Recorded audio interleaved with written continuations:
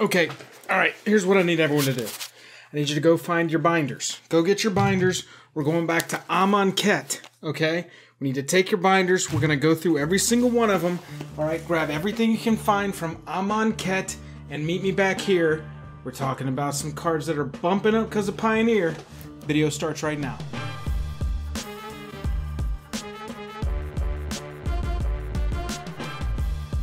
Special thanks to our Patreon supporters who power our channel. Check out our Patreon for monthly giveaways, exclusive content, and even a starring role in our fan fight series. Link in the description below. Hello and welcome to the day. Thank you for spending your time with us. Welcome back to another episode of Jake and Joel Are Magic. I am Joel. We're going to talk about two white cards that are on the move in Pioneer, but first, if you wouldn't mind hitting that subscribe button down there, it really helps us out. So, tonight, this evening, I was perusing through what we've got on the Pioneer Leagues, and I see Monowhite Devotion, and I see Monowhite Devotion, I see Monowhite Devotion, and I say, okay, alright, it's time to go and check out exactly what's going on. You can see I was in the middle of checking Twitter, looking at our Patreon.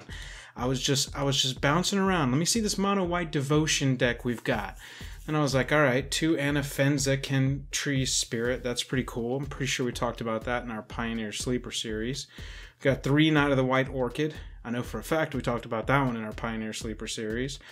This isn't just to flex, this is about Heliod. And this is about Gideon of the Trials. Okay, I saw Gideon of the Trials bounce around a little bit when Amonkhet was around, but I never saw it as like a legitimate card. I think that some people tried to make it work off of the you can't lose the game and your opponents can't win the game emblem. At the time, Ally of Zendikar was around, so you know, maybe that could have been a thing, but I don't think it ever really took off. But getting into the trials, look at this card. In the past month has gone from a $3, $4 card up to $15, $16 out of nowhere. I went and dug out my Gideon of the Trials, however many I had sitting around from Amonkhet and never having been used. This is the time to flip these, I would think. I doubt that, you know, unless this deck takes off in a huge way and really explodes, that it gets any higher than that $15 mark. But, I mean, it's showing up. Look at this one. This is just one of the mono whites ones. This was the 5-0 by Zyrio. Don't ask me how to pronounce that. But this one runs 2 in the sideboard. Okay, looking at this other list down here, the one that went... Oh, we're looking for the one that went 4-1. This one is running... Oh, this isn't the one. This isn't the right one. This one's not running the whole Gideon package at all. Maybe it was the one right here that went 3-2. Yeah, Gideon of the Trials, 3 of main board. I'd be interested to see what the 2 losses were, see how close it was to being a 4-1 or maybe even a 5-0, but the fact that it's up there to me, you know, we're running 1 Gideon in the main board, 3 in the main, Ally of Zendikar, 1 in the main board, Gideon of the Trials, 3 in the main board.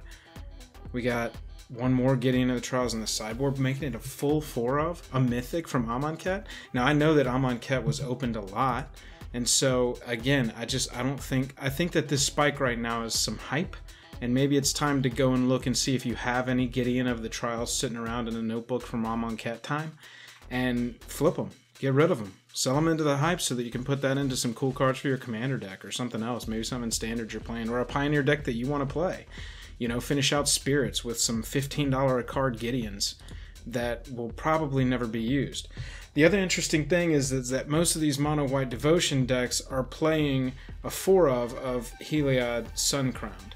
So when we go and look at Heliod Suncrown, you see where the hype was. The hype was huge pre-release, and then around release time it had dropped down to about the 20s.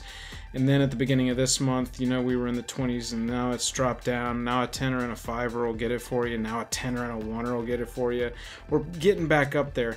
I think if you can pick up any of these Heliods, if you want them to play, if you can pick any of these Heliods up for 10 to 12 bucks, I think that would be a great price to pull the trigger on these. I think they hover around there. I think that they haven't taken off in Standard, but it's still relevant. It hasn't taken off in Pioneer, but it's still relevant. It's right on that cusp.